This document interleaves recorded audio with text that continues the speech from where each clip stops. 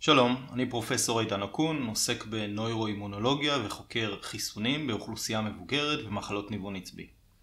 נתקלתי לאחרונה בסרטון קצר של דוקטור רוברט מלון, שבו הוא טוען שחיסוני ה-RNA כנגד נגיף הקורונה גורמים לנזקים בלתי הפיכים בגוף, במיוחד אצל ילדים. אז בואו נראה ביחד מה יש לדוקטור מלון לומר, ונתייחס לטענותיו אחת לאחת. My name is Robert Malone. I'm a physician and a scientist, but more importantly, I'm a father and a grandfather. I don't usually read from a prepared speech, but this is so important that I wanted to make sure that I got every single word and fact, scientific fact, correct. I stand by this statement with a career dedicated to vaccine research and development. I'm vaccinated for COVID, and I'm generally pro-vaccination. I've devoted my entire career to developing safe and effective ways to prevent and treat infectious diseases. After this, I'll be posting the text of this statement so that you can share it with your friends and family. אז בואו נתחיל ונדבר על התרומה של דוקטור מלון לפיתוח חיסוני RNA. את המידע הזה ניתן למצוא בקלות ברחבי הרשת, ושמתי מספר קישורים בתיאור הסרטון למטה, אבל בקצרה אסכם. רוברט מלון הוא וירולוג ואימונולוג שחקר טכנולוגיות הקשורות ב-RNA, חומרים פרמקולוגיים שונים, וערך מחקרים שבחנו התאמת תרופות קיימות להתוויות חדשות.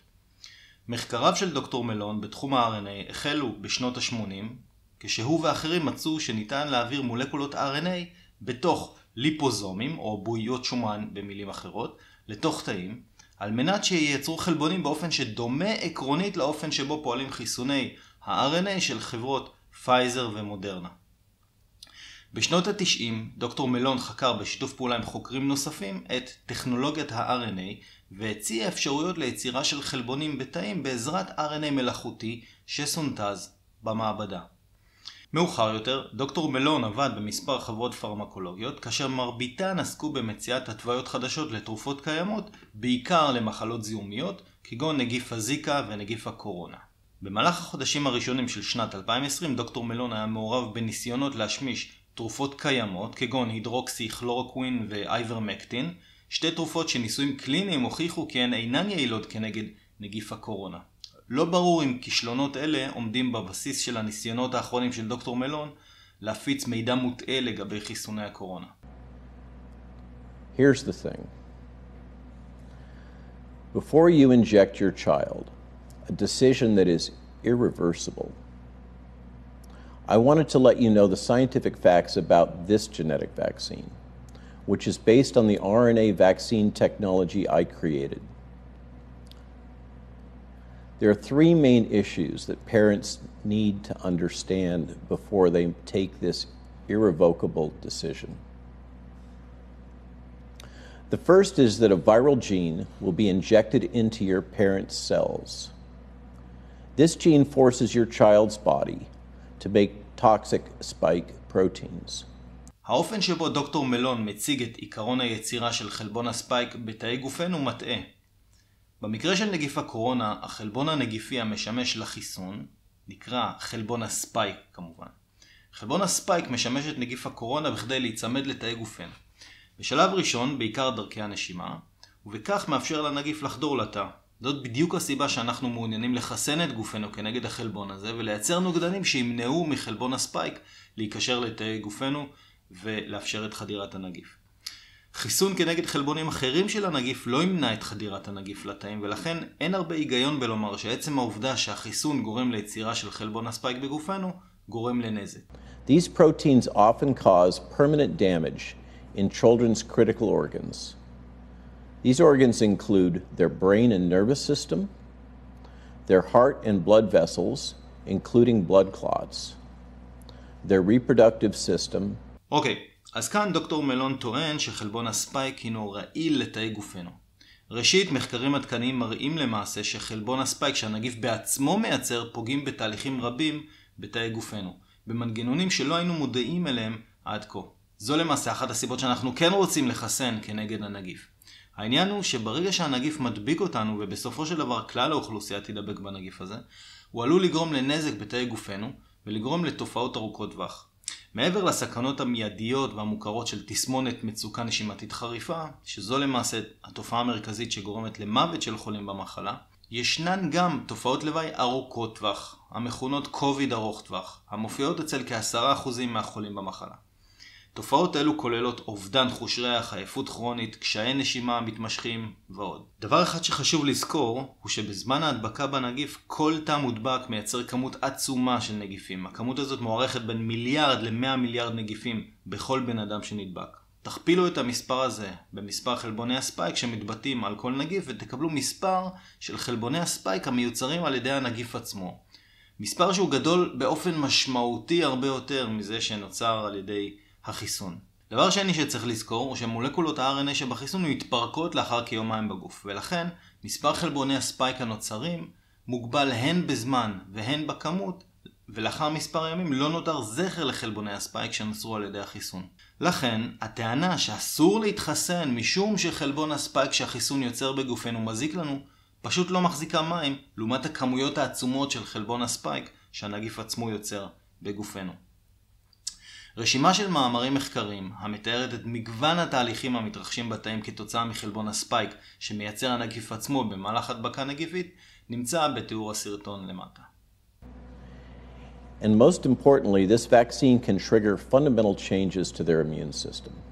טוב, לפחות בזה דוקטור מלון צודק. חיסון מפעיל באופן ספציפי את מערכת החיסון. הוא מניע אותה לפעול בכדי להיות מוכנה לחדירה של נגיף לתאי גופנו.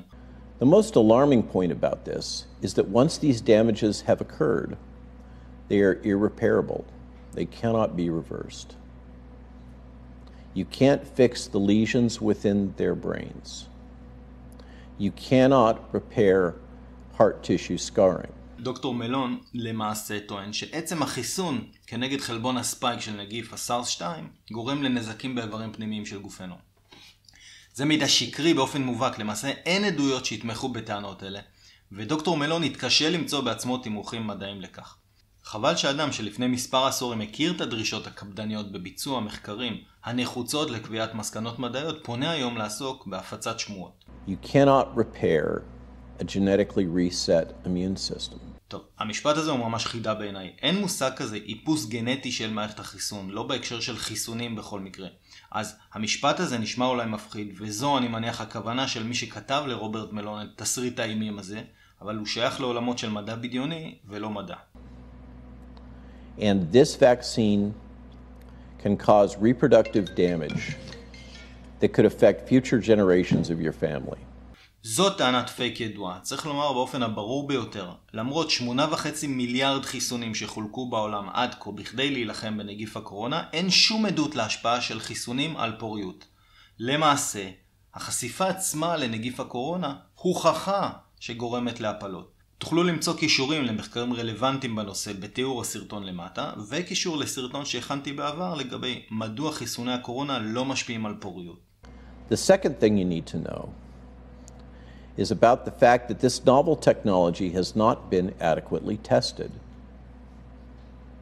We need at least 5 years of testing and research before we can really understand the risks associated with this new technology.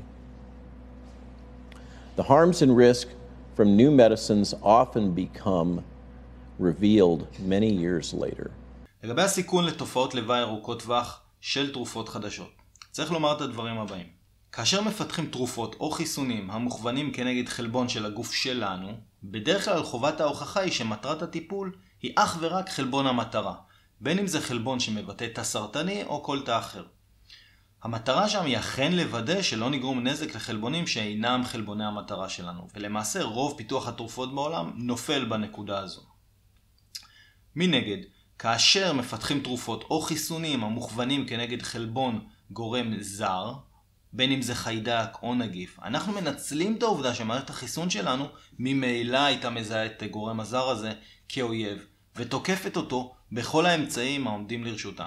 המטרה שלנו כאן היא לעזור לגוף לקיים את ההגנה הזו מבעוד מועד, משום שחלק מהנגיפים גורמים לנזק משמעותי עוד בטרם מערכת החיסון שלנו פועלת במלואה.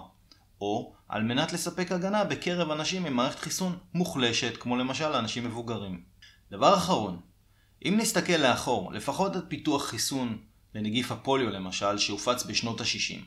מעולם לא ראינו חיסונים שגרמו לתופעות לוואי ארוכות טווח שנמדדות בחודשים עד שנים לאחר מתן החיסון. בכל החיסונים הזמינים עבורנו כיום, כל תופעות הלוואי האפשריות, בין אם חמורות ונדירות, מתפתחות בפרק זמן של 6 עד 8 שבועות ממועד החיסון. הקורונה נחקרה כבר מעל 2 שנתיים, ומעל 8.5 מיליארד מנות חיסון חולקו ברחבי העולם.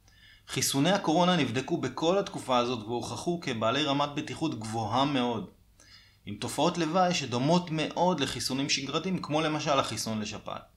I ask you to ask yourself, as a fellow parent, if you want your child to be part of the most radical experiment in human history. One final point. The reason they're giving you to vaccinate your child is a lie. Your children represent no danger to their parents or grandparents. It's actually the opposite. Their immunity after getting COVID is critical to save your family, if not the world, from this disease. הטענה הזו של דוקטור מלון שגויה לחלוטין ואינה מבוססת על עובדות מדעיות. מחקרים שבוצעו בשנתיים האחרונות הראו שהעומס הנגיפי, כלומר מספר הנגיפים הנוצרים בגוף החולים, גבוה משמעותית בגופם של אנשים לא מחוסנים, כולל ילדים, מאשר בגופם של אנשים מחוסנים. תוכלו למצוא קישורים למחקרים בנושא בתיאור הסרטון. Finally, in summary, there's no benefit for your children or your family to be vaccinating your children against the small risks of the virus, given the known health risks of the vaccine that as a parent, you and your children may have to live with for the rest of your lives. The risk-benefit analysis is not even close with this vaccine for children. אל תושפעו מהקול הסמכותי לכאורה של דוקטור מלון שבו הוא משתמש כדי להלך עליכם אימים. אנחנו יודעים, ומחקרים רבים בוצעו בנושא זה, שאחד, נגיף הקורונה מתפשט יותר בקרב אנשים לא מחוסנים, כולל ילדים, ושתיים, חיסונים כנגד חלבון הספייק של נגיף הקורונה אינם מסכנים אנשים. הסיכום הזה של דוקטור מלון לא מבוסס על דבר וחצי דבר, וכל מטרתו הינה לזרוע פחד ולהלך אימים על ציבור שומעיו. As a parent and grandparent, my strong recommendation to you is to resist and fight to protect your children.